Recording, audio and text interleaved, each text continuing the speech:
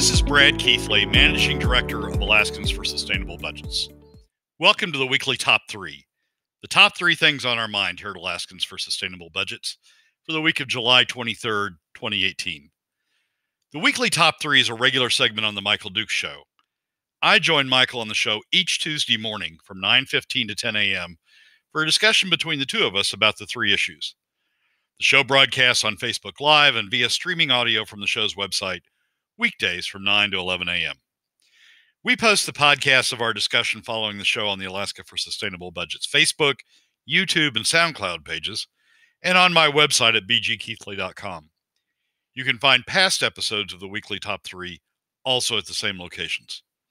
Keep in mind that in addition to these podcasts during the week, you also can follow and participate in the discussion with us of these and other issues affecting Alaska's fiscal and economic condition by following us on the Alaska for Sustainable Budgets Facebook page and through our posts on Twitter. This week, our top 3 issues are these. First, why there is a difference between Alaska First, Governor Walker's campaign themes, and AlaskaNS First, and why that's important. Second, are we on track, as Mike Dunleavy claims in a recent op-ed, for, quote, a new Alaska legislature which will look dramatically different next year, close quotes. And what's the consequence if that doesn't happen? And third, from a federal standpoint, even the Trump administration now admits we are headed for annual deficits of more than $1 trillion. What's the consequence of that? What does it mean to Alaskans? And what can we do about it? And now, let's join Michael. Keithley joins us every week to discuss oil, gas, and the economic forecast of Alaska.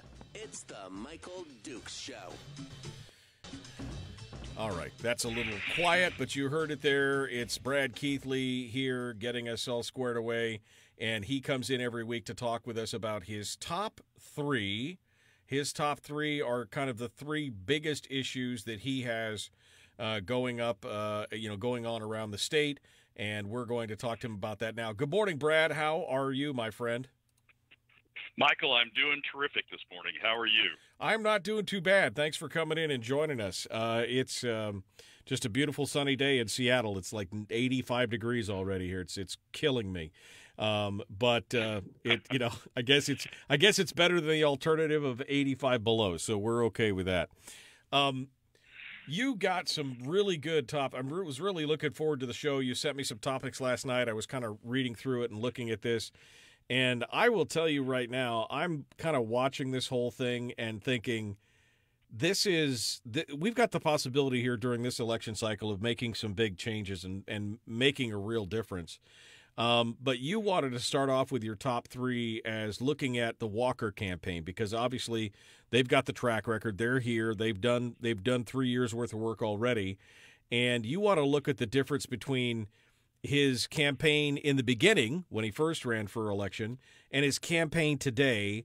And I think there's some subtle but important differences here. I mean, they may be subtle on the surface, but I think there's an important underlying thought process behind it. Let's talk a little bit about that. Yeah, there is. When Walker ran in 2014, his campaign slogan was Alaska First.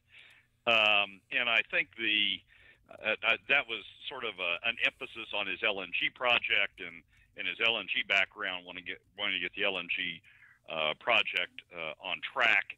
I mean, he talked about taking a ditch witch out there and starting to dig the trench himself for the pipeline. And the Alaska First was the theme of that slogan was let's get Alaska back on track. Let's go develop our resources, starting with LNG.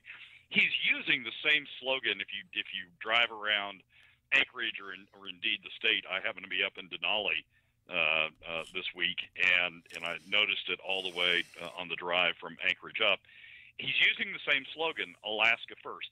But as I thought about it, and you have a lot of time when you take that 4-hour drive from Anchorage up to Denali, as I thought about it, it's different.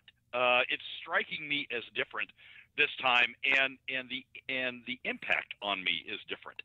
I think there's a difference and Walker's first term has sort of revealed this. There's a subtle difference going on between Alaska First and AlaskaNS First. Right. Alaska First, the way Walker and Malott have done this first term has sort of turned into state first, state government first, state government-driven economy first. And that really comes out in the PFD cuts, right? It comes out in terms of, hey, we're not going to cut the budget anymore. I can't consciously cut the budget anymore. Alaskans want all these services from state government, so we're going to maintain the budget. We're in deficit. We've been in deficit now for 6 years. The state went into deficit in 2014. Deficit meaning we're spending more than we're taking in revenue, and we're in deficit. So we got to do something about that. And Walker fell for the Alaska Senate solution of cutting the PFD instead of other ways to raise revenue to deal with the deficit. But it was find a way. I mean, Walker's the theme of this first term is find a way to keep state government going at the levels that he wanted to keep it going, and develop and find the revenues to fund that continued use to government. And it really am I feeding back to you now, Brad? I'm sorry. Yeah, a little bit. I apologize. Somebody sent me a text and said we were getting no audio on the live stream, and I realized that it was because I didn't have something pressed. It's going to feed back to you slightly. I apologize. No, that's okay. People accuse me of wanting to listen to myself anyway. Well, I've had to have that happen before, and sometimes I feel like I'm having a stroke when that's going on, like I can't think and listen at the same time. So go ahead. I'm sorry. Go ahead. So all of this has been built around, the first term has all been built around state government first, maintaining state government as a priority over everything else first, Alaska first. That to me, I mean, as I thought about it on the drive up and saw these signs, that we have created a real split in these last 4 years over Alaska first, state government first, versus Alaskans first. Because when Walker looked to develop new revenues to keep state government at the level he wanted to keep it at, what he did was pick the revenue source that has the largest adverse impact on the overall economy and is by far the costliest to Alaska families. So he cutting the PFD. So he picked a revenue source that hurt Alaskans. Right. And hurt the overall Alaska economy more than any other option, new revenue option he could have picked. Hurt Alaskans and the overall Alaskan economy to keep Alaska, the state government, first. And that to me is a real difference that has been created over the last 4 years. And frankly, I think his sign captures it, not to his advantage. Except for those who are tied to state government and want to keep state government at high spending levels. But I think that really captures what that 4 years has been. He has put Alaska state government first over Alaskans. And I think that should be a big issue in this campaign. Which goes first, Alaska, the state government, or Alaskans, the 750,000 people who populate the state? Well, because traditionally, I mean, let's face it, Alaska it's Alaskans are the ones that are supposed to hold the power. We are the state, right? I mean, we're an owner state. In so many different ways, we're supposed to be the state.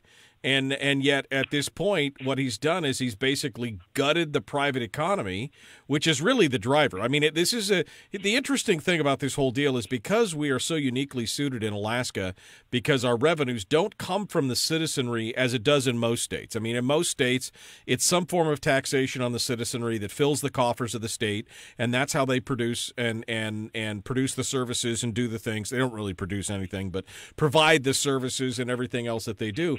But in Alaska, because they bypass us in that whole equation, they really have no ramification, and it just doesn't really seem that they give two cares about whether or not they damage the private economy as long as the public sector is running smoothly. That seems to be the goal of not just this administration, but quite honestly, the legislature as well.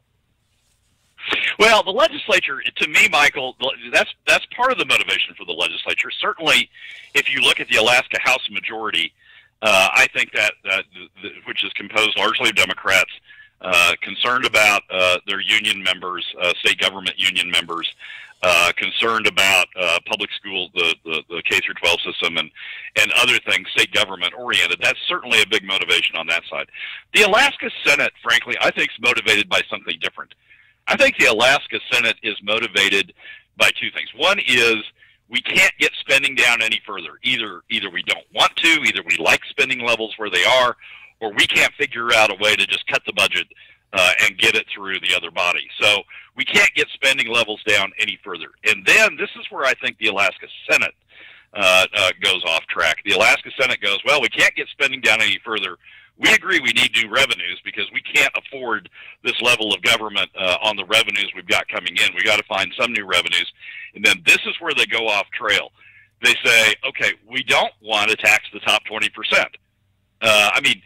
Senator von Emhoff in a February interview with the Alaska or with the Anchorage Daily News, may have still been the Alaska Dispatch then, but whatever it was at that point, in a February interview with Nat Hertz, let's just personalize it, said, we can't tax the top 20%. They'll leave, and so rather than do that. Rather than hit all Alaskans proportionately across the board, rather than do that, the Alaska Senate went off the trail and decided that we're just going to take all this money from middle and lower income Alaskans by cutting the PFD. So I think there's two different motivations in the legislature. The governor's motivation, though, I think is clearly aligns with the House motivation, which is we got to keep government as big as we've built it because we have all these jobs and we have all these people who are all these contractors actually, but all these people who are dependent on having big government spending. So there's different motivations going on, but it comes to the same effect, right? It puts the state first. Over the citizenry by keeping government at the size it has become, and then grabbing revenue in the way that has the largest adverse impact on the overall economy and is by far the costliest to Alaska families. Has that impact, grabs revenue and keeps government going, but at the expense of the private sector. I think. If I were a candidate, frankly, I might make a huge deal out of this by juxtaposing Walker's Alaska First signs with a sign that said AlaskaNS First, right? And put an emphasis on the N and the S, because I think that's a real split. Frankly, Michael, I think we're seeing another Hickel-Hammond election. Some who listen to the program may not have been around during that period. I've immersed myself in history so I can understand it better. But I think we're seeing another split between Hickel, who talked about the old Hickel, who talked about the owner state and maximizing the role of the owner state, and Hammond, who when we got into these issues would talk about the owner people, right, and the owner citizens, right, and that the Alaska Constitution was built for the owner citizens, not for the owner state. And I think we're seeing another. I think we're seeing the exact same split show up in this election cycle. Well, I guess two things come to mind on this. First of all, I agree with you. I mean, if I was running this campaign. If I was running a campaign against Bill Walker, and right now, of course, we're in the primaries, so the candidates are trying to play themselves off against their other opponents in the Republican side, and I guess if I was running the Begich campaign, and since he is pro-PFD, I would be all over that. I mean, I would be hammering that at every opportunity that he, basically kowtowed and caved to the special interests in that regard. And then, of course, once we get into the general, whoever the candidate is, and I'm hoping right now that it's going to be Mike Dunleavy, that he just beats that tune to death because I think that's what people identify with and people understand. I have been interviewing various politicians at different levels, state legislature for the House and the Senate, lieutenant governor candidates, and in almost all the responses when I say, what are the people telling you when you knock door to door?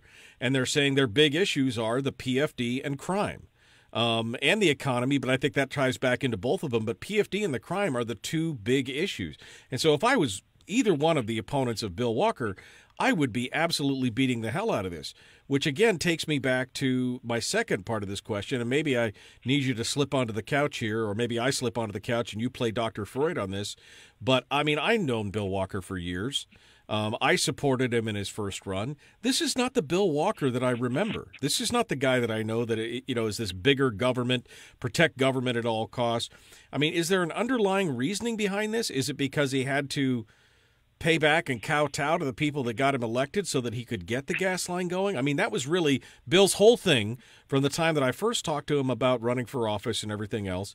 His whole point and his whole goal was to get a gas line in Alaska to help benefit the people. That was really what it was about for him, was benefiting the people so that they could have access to to the gas as well as the export, but it was also so that, people in Fairbanks could have access to cheap energy. I mean, so that all these things would be available.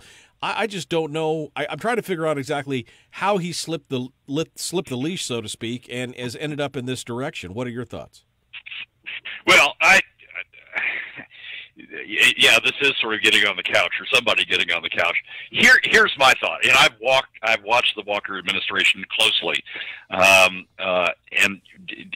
some people recall that I was the first speaker at the first transition committee meeting that Walker had in December of 2014. He wanted somebody to talk about the state of the budget, and I was the person that did it, and it was or one of the people that did it, and it was I was fairly close to Walker. I'd talked to him during the campaign. Here's where I think it went off track.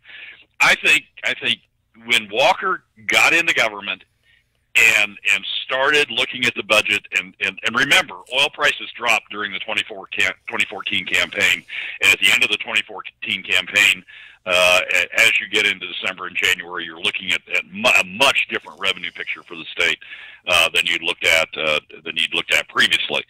And Walker's sitting there, and at some point, somebody came to him and said, "Governor, you're going to have to sign a bunch of pink slips to lay people off, right? In order to get spending down to the level that it needs to get down to." And then, various people said, "Well, you can't lay off enough people," and all sorts of things like that. Right. There was a way out of this problem. If we would have cut government down, we had enough savings at that point to sort of glide our way through a significant drop in revenues over a prolonged period, but you had to start cutting government costs. And I think the come to Jesus moment for Walker was when he was confronted with those pink slips. If you look at Walker's business history, he was a lawyer largely, right? And law firms are fairly small, and lawyers come and go. You really don't have to sign a lot of pink slips when you're leading a law firm, particularly when it's a family law firm like Bill's was. And I think it was that moment. You and I both know Bill. We both know he can be emotional. I think it was that moment when he had to confront the consequences of the layoffs he was going to have to do, that he blinked and said, "I'm not going to do it." Now, I think Byron plays a role in that. I think Randy Hoffbeck. I think others play a role in that. But I think that's the moment at which Bill blinks. And once you do that, once you say, "I'm not going to sign those pink slips, I'm going to keep those people employed, I'm going to keep state government at the same size," then you put yourself on an entirely different route. And the route you put yourself on is you have to worry about revenue. I mean, right. The state's down. Yes, we got savings, but we're going through savings at a blistering pace. You've got to worry about revenue at that point. And then you've got Ron Duncan with GCI who's coming out and saying, "Oh, everybody would support PFD cuts. It's a good thing. Everybody will make the sacrifice," without really. It was a good sacrifice for Ron Duncan because, as a top 20%er, a top 10%, hell, a top 5%er, right. Duncan wouldn't have to pay taxes right. with PFD cuts. But not a good deal for the overall Alaska economy. And then the Senate essentially says, we're not going to let you get away with taxes. We're going to refuse to do taxes. PFD cuts, though, doesn't impact our constituents, our donor base. So go ahead and do them. Right. And he sort of slides on down that road. I think if Walker were running, if he hadn't been elected in 2014, if he were running today, I think he'd be much more like Mike Dunleavy than he is. But he got himself into this trap when he wouldn't sign the pink slips. When he wouldn't make that cut, and that just sent him down an entirely different road. Yeah, and I see that, and I'm disheartened a little bit by it, like I said, because I was there with Bill and I supported him, and I thought that his plans were good, but I guess the best laid plans of mice and men, et cetera, et cetera. Let's talk a little bit about the race going forward and the outcome. Even if we paint the best case scenario, and Mike Dunleavy had an opinion piece in the ADN, which I thought was pretty good. I thought because there's been some criticism that he's calling for cuts but not really talking about it. So he laid out a few ideas that he had for what cuts could be made. I thought that they were fairly good ideas. But he also talked about the makeup and change in the legislature. What are your thoughts on Dunleavy's piece, and how does that affect the new legislature that he says?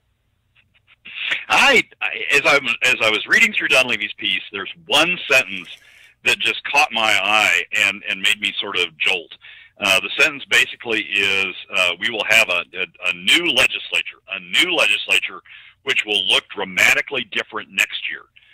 That was part of the assumptions that he laid in, as in the piece, as he was talking about his plan going forward, that he would be dealing with a new legislature, which right. will look dramatically different next year. Now, you and I have talked about why that's important to have a new legislature. The governor can't add appropriations. So if the legislature came in and said, given the Supreme Court case last year, the legislature came in and said, we're cutting the PFD, and that's all we're going to send up to you, is a reduced PFD. The governor can't add any additional money. He can't make it into. He can't make the PFD higher than what the legislature appropriates. So you and I have talked on the show about how critically important these legislative races are, and how critically important it is to get a legislature in there that will be supportive of the governor's, if Dunleavy is elected, of the governor's agenda of getting the PFD back up to the full amount contemplated by statute. But here's the thing: we're less than 30 days out from the primary, and I'm not sure I see have the same view of this new legislature that will be dramatically different as Dunleavy. I see the potential for that. Right. I mean, you got Ron Gillum running against Peter Machecki down in the Kenai. Machecki has all along, he was among the first to jettison the PFD and say, cut it. That's the way we're going to deal with this issue.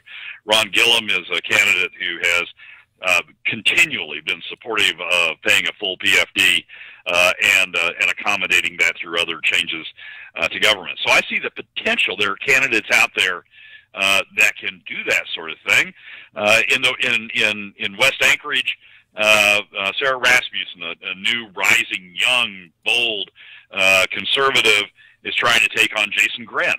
Jason Grenn has been someone who's been out there in front of cutting the PFD, preserving state government as it is. I see the potential for that to do, but for Sarah Rasmussen to get to the general election against Jason Grenn, she has to get through a contested primary with Liz Vasquez. And I'm not, that election is is sort of in flux. So I see the potential out there to have this new legislature, but it's far from certain. And if we don't have that new legislature, just sort of like Mike Dunleavy's piece sort of falls apart if you don't take that assumption as one of the bricks. Sort of, the vision for how the state works out under a Dunleavy administration, I think, becomes more difficult. So that was a key sentence. I was really intrigued to see that in the Dunleavy piece, and it's not one I've heard him talk about on the campaign trail. It's not one I've seen him talk about in other pieces or in other situations. And frankly, it's not one I've seen him out there trying to push. I've not seen him endorsing candidates, legislative candidates, or pushing for legislative candidates that will help him make these changes. If that's a key piece, if I were him, I would be out there pushing candidates. As difficult as it might be, I'd be looking at a Ron Gillum, and I'd be looking at ways to help bolster Gillum's campaign against Micciche, because Micciche's going to be a problem. If Dunleavy's elected governor, Micciche's going to be a problem in dealing with the issues that Dunleavy's going to have to deal with. So, interesting line in the Dunleavy piece, an important, critical part of his success as a governor. But I think that piece is, right now as we sit less than 30 days out from the primary, I don't see that piece being a given. I see it being a substantial question mark, to be honest. We talked with Gillum yesterday, and he did talk a little bit about, that there's 30-something incumbents being challenged at this point, which, I think is a great number. I'm not convinced that they're necessarily going to, make all the changes or get the traction, and that's a little disappointing to me, quite honestly. And as much as I would like to see, Dunleavy's prediction come true, I don't know. Do you want to throw money down on this and tell me what your thoughts are as far as tell me what your thoughts are as far as whether or not we're going to actually be able to see that amount of changes? Well, I have thrown money down in the sense of campaign contributions. Yes. The new numbers are out, and people can go to the APOC and see where I've thrown money. But in terms of a big bet that the legislature changes, if we were talking about betting a significant amount of my savings, or my investments, I wouldn't be putting that bet down right now. I see the candidates that can do it. I see the Don Joneses that's running against Lance Pruitt. I see the Sarah Rasmussen that's running against Jason Guerin. I see the Ron Gillum that's running against Peter Micciche. I see the Sarah Vance that's running against Paul Seaton. Yeah. I see these candidates that can do it, can make a difference, but I don't see that they have that all of them are going to get through, and I see all of them having challenges. Micciche, you go down to the Kenai, and Micciche's got a lot of signs out, and he's got a lot of support down there, and it's going to be a real hump for Ron Gillum to overcome and win that case. I hope he does. I've contributed to him. I hope others contribute to him, and I hope others support him. But it's going to be a real hump for Ron to win that race. Sarah needs financial support to win her race. Sarah Vance, both Sarah Rasmussen and Sarah Vance need financial support to win their races. So I see the candidates that can get this done. I just don't see an absolutely clear path to success, though. Yeah, and I think that's going to be the challenge. So game this out for me then. If Mike Dunleavy does get in there and the legislature is, let's just say essentially unchanged. I think there's going to be a few changes, but, let's just say that it's essentially unchanged for it now. What do you foresee that being if Mike Dunleavy gets in and he's facing he has the same kind of plans, the same kind of things he wants to do, but he's facing a legislature that is reticent to take on any of these tasks that he's talked about? I see the potential for a lot of special sessions, Michael, and here's what I see playing out. The legislature, Dunleavy's shown his card that he wants a full PFD. That's most of his campaign. If he's elected, he's been elected with a mandate. The people who voted for him are expecting him to deliver on that. We get to January, the legislature comes in. I see Dunleavy's budget having a full PFD. And he'll propose a constitutional amendment, as he's talked about. That'll get shuffled off to some committee and never heard from again. Right. He proposes the full PFD. The legislature sits there and goes, he wants a full PFD. Well, we want spending on this and that and the other thing. And so here's what we're going to do, Mr. Governor. Here's our budget, which breaks the bank. Here's our budget. And maybe we'll let you have a full PFD if you agree to our budget. Dunleavy says no. I'm going to, I will veto everything that you send me, but it's over $3.75 billion. That's my cap, my spending cap. You can do whatever you want to inside of $3.75 billion, but that's my spending cap, and I'm line item vetoing proportionately across the board, let's say, everything above $3.75 billion. Legislature goes, fine, you're not getting your PFD. In fact, what we're going to do is we're going to take the PFD down to 25%, instead of the 33% that we came up with this year. And if you don't play ball with us, we may take it down to 15%. And guess what, Mr. Governor? We got elected in our districts. Sort of like Seton, right? I mean, so far we've not been able to blast Seton out of that district. So you got Pete Kelly, you got Peter Machecki, who will have been reelected if he's there, and they'll all say, yeah, we got reelected. We cut the PFD and we got reelected.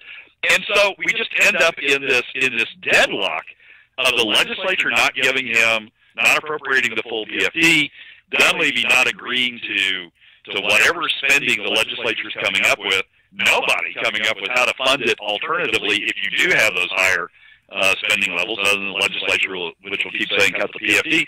And I see 2019 being a very long year for the legislature. The other thing that comes into effect is the law that says they don't get per diem after the 120 days. I don't know what the heck that does. But I see 2019 being a very difficult year if Dunleavy is elected and we don't have a different legislature. Yeah, and I foresee that as well. I mean, that's kind of what I've been planning on because, again, like you, I don't see a lot of traction. I mean, the power of the incumbency in this case is so huge. I'm just not sure what's going to happen, and a lot of these candidates, my hat is off to each and every one of them. But at the same time, I worry that we're just not going to have the effect that we hope on a lot of these issues. So we'll have to. I guess we'll keep an eye on it here. Yeah, we're going to know a lot after the primary. Did Sarah Rasmussen get through? Did she get through with enough of a momentum to be able to take on Jason Grin? Did Sarah Vance get through? Did she get through with enough momentum to be able to take on Paul Seton? Did Ron Gillum get through? Did Don Jones get through against Lance Pruitt? I mean, there's going to be certain key races where you're going to be able to tell. And then, if Dunleavy wins the primary, in my opinion, he needs to, for whoever survives, Dunleavy needs to make this a package deal. It's not only elect me as governor, but elect these legislators with me. Because if I don't get them, the legislature is going to frustrate me. I see the fall being a full-on package race with Dunleavy as the leader of the pack. If we don't have that, if Mike's elected without a legislature that's supportive of him, it's just going to be a very difficult 2019. Yeah, and I guess that's my main fear is that he does get in, and yet we still have all these challenges where he becomes ineffectual because he doesn't have enough support to make all that happen. That I would agree that is, at this point, my biggest concern as well. Brad Keithley is our guest. We're talking with him about the state of the state, what's going to be happening with the elections, and more. He joins us this morning, and we're going to be continuing this discussion. That was number 2 of Brad's top 3. Every week he has top 3 things that he thinks are important to the state of Alaska, and we've got those 3 things to tackle. We've done the first 2, and now we're on to number 3, which is on a broader issue, the national budget. And we're talking specifically now about the tax cuts and all these things that were touted. But even Donald Trump is now saying, well, wait a second, we have a problem. this budget now is creating some deficits that may not be good.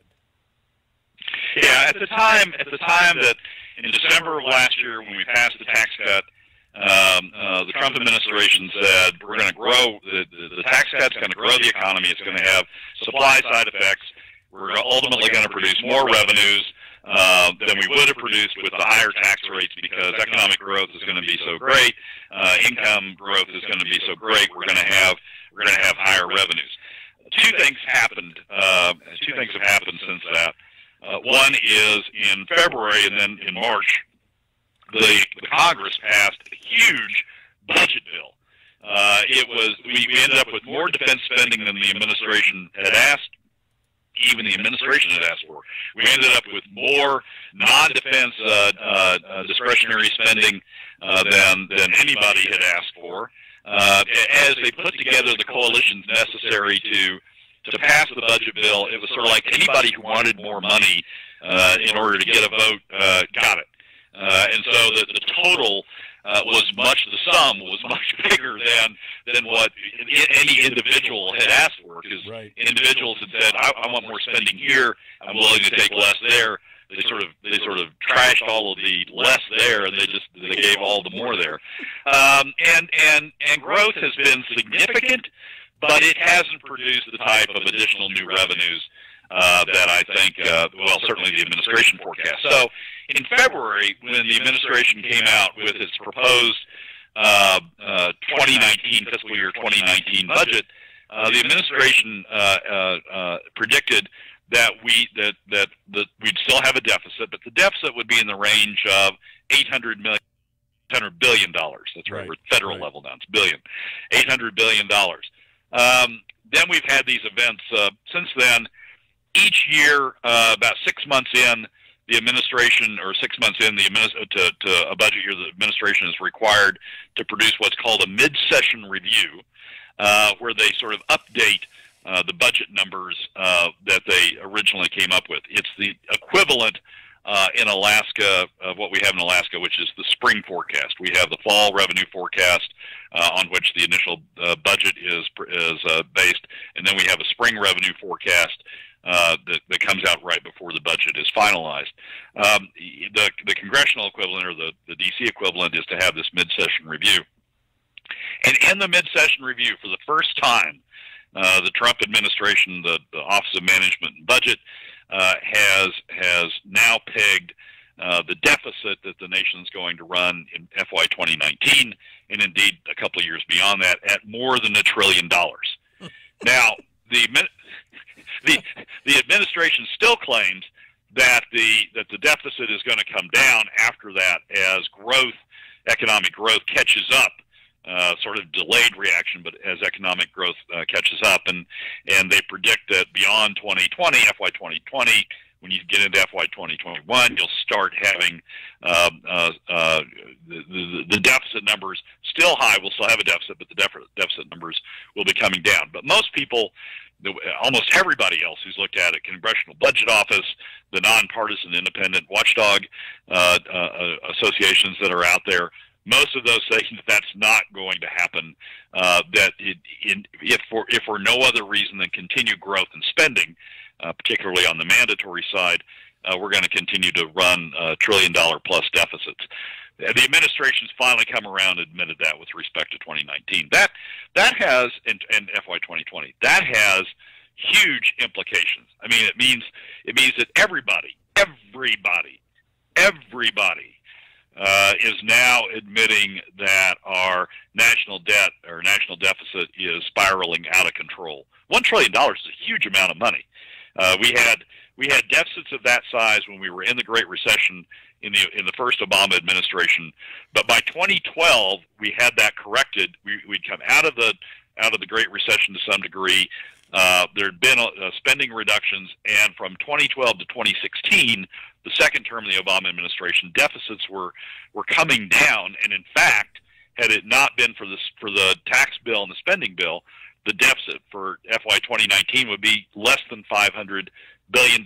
We'd be well on the way to getting it back toward getting it under control. But now we've spiraled out of control. again, and has huge implications for not only government but for the overall economy and certainly for future Americans. What I'm amused by here, in a kind of morbid way, is the parity between what's going on at the national level and what we just talked about at the state of Alaska level. I mean, it's the same kind of thing. If you want to get this, we have to have that. It's the quid pro quo that seems to be pervading our political process, where, you can have cuts to this or you can have your spending over here, but to do that, I have spending over here. I mean, we all know what the answer is. The bottom line is if there's not enough revenue flowing into the federal coffers for all the spending that they're doing, and it's even more exaggerated at the federal level than it is at the state level. But, I mean, it's just this tremendous amount of spending, and nobody is willing to talk about reducing it. I mean, you have the Rand Pauls, the Thomas Masseys, the Mike Lees. There's a few in there that have, made some squawks and tried to put some plans forward, but they're basically ignored. And the Republicans and the Democrats lock arms, hold hands, and jump off the cliff together in this way. And they're it's just a spending spree, essentially, at the federal level. It is. It's parochialism. It's parochialism versus a national picture. If Trump was asked during the 2016 campaign what his view on the budget was, what his view on the budget deficit was, and in an interview with the Washington Post, Trump said, "I can get the budget down to zero, or I can get the deficit down to zero inside of 8 years, and cut spending and achieve." And that national view. Frankly, if you pull it as a national view, I think it's a widely held view that that's something that we ought to do. Right. The problem is it's when you get down to the parochialism. I mean, so you've got for good reason. Dan Sullivan says, well, we can't cut defense spending. We have to maintain defense spending. Lisa says, well, we have to maintain domestic spending in Alaska. You go to Kentucky, you go to Georgia, you go to Texas, you go to Maine. Everybody's got their own parochial thing that the federal government has done that they want to maintain. And then the thing that we're going to have to address, mandatory spending, the combination of Social Security, Medicare, and Medicaid, nobody wants to touch that. I mean, right. From an overall concept, yes, we've got to get the deficit down. Yes, we've got to get back to something approaching a balanced budget. But the details, the parochialism you generate when you get into the details is stifling. I mean, right. You can't get the spending bill in February and March was just a great example. I mean, it was if you want that, if you want if we're going to get a bill and you want that, then we're going to have to give Joe that. We're going to have to get Sarah that. We're going to have to get Lisa that. And Lisa and Dan were in there for their own constituencies. Dan wanted increased defense spending. He wanted missiles in Alaska, all for good reason. Lisa wanted Medicaid protected, all for good reason. Right. But you can't have everything. You can't have it all. Right. And get your budget under control. Right. Well, and I think the biggest thing is that what we're really not seeing, and it's mentioned in this article from the Committee for Responsible Federal Government, is that they mentioned in the analysis of this midterm review that one of the biggest contributors to this increase, this higher than originally anticipated increase, is a lot of mandatory outlays, and most of it is in the form of debt service. I mean, we are literally still paying on money that we borrowed eons ago, and that number just continues to increase because we're borrowing more and more. I mean, it'll get to the point to where we're just servicing the debt, let alone providing services for the people of the country. Yeah, it's the numbers in that regard are staggering. I publish them from time to time in what I call our daily fix the debt factoid. But the numbers are staggering. Interest will be by 2028. Interest will be 13% of federal spending. 13%. That counts everything. Counts Social Security, Medicare, Medicaid, defense spending, non-defense discretionary spending.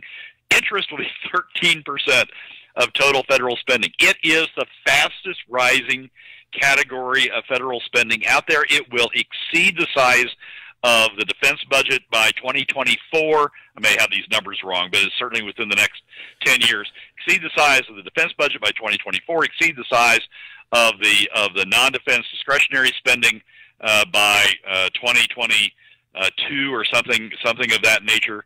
And you know, starts crowding up against Medicaid, right. As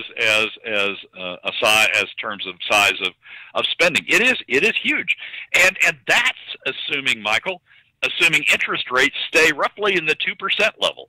If interest rates spike, as you know, as we're beginning to see the Fed think about because of the state of the economy, if interest rates spike up higher than that, interest becomes even higher because we have to pay interest interest at higher rates on the debt.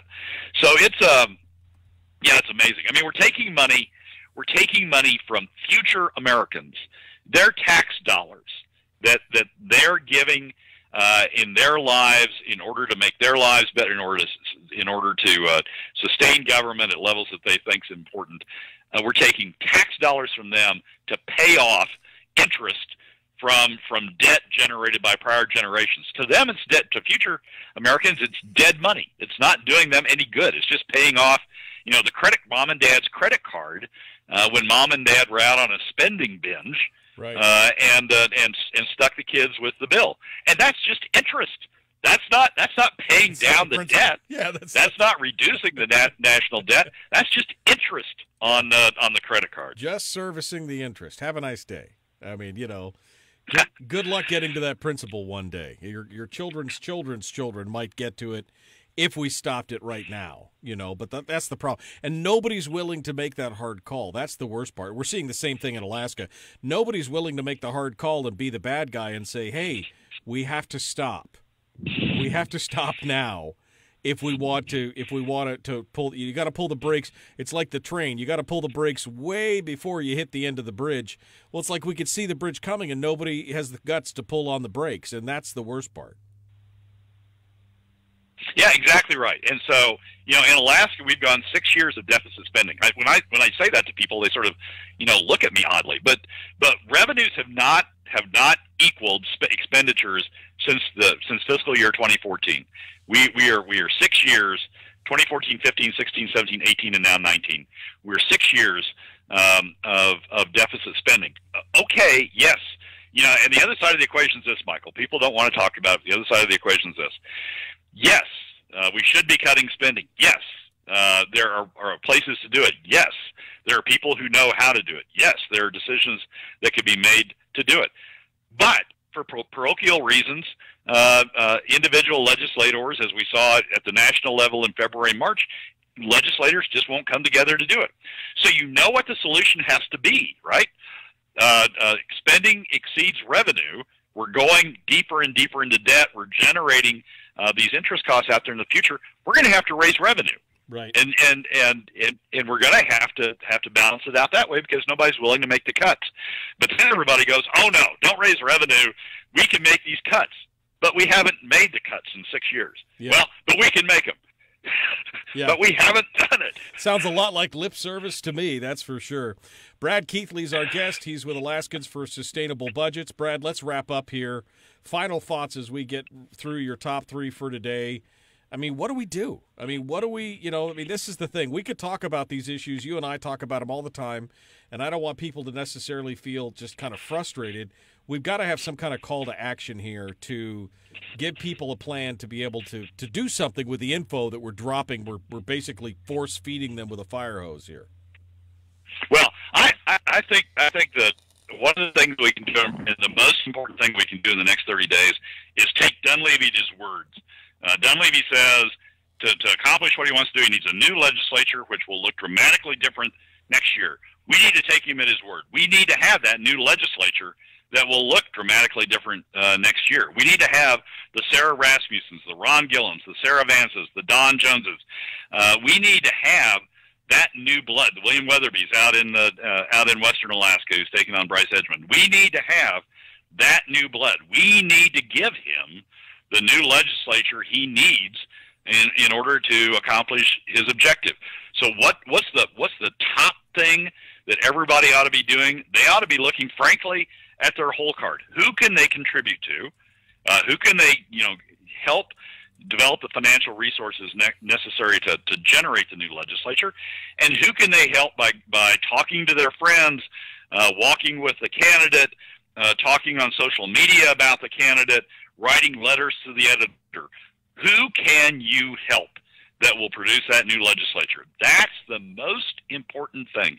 We talked in the first segment about it's AlaskaNS First, not Alaska First, AlaskaNS First. We need people talking about that, particularly in the next 30 days. Yeah. We need to get candidates in office who can provide that sort of support. If we don't have them, no matter what we do for governor, if we don't have the legislature lined out to be able to be supportive of making these spending cuts and keeping things like the PFD whole, then we're just going to, you and I are going to keep talking about these issues, for the next 4 or 5 years, and it's going to be 11 years of deficit at some point, as opposed to 6 years of deficit. That's the key thing, and you got 30 days left to do it. Yep, absolutely. Brad Keithley, AlaskaNS First Sustainable Budgets. You could find his page at the top of my page here where we've got the video. I've got a link to his Facebook page. That's a great place to go for that information. And, of course, you can follow him out there and on Twitter and get all the details of things that you need to do. Brad Keithley, thanks so much, my friend, for being part of it today. We appreciate you joining us on the program, as always. Michael, thanks for having me, as always. I look forward to it. Well, that's a wrap for another week's edition of the Weekly Top 3 from AlaskaNS for Sustainable Budgets. Thank you again for joining us. Remember that you can find past episodes on our YouTube and SoundCloud pages, and keep track of us during the week on Facebook and Twitter. This has been Brad Keithley, Managing Director of the AlaskaNS for Sustainable Budgets. We look forward to you joining us again next week on the Weekly Top 3.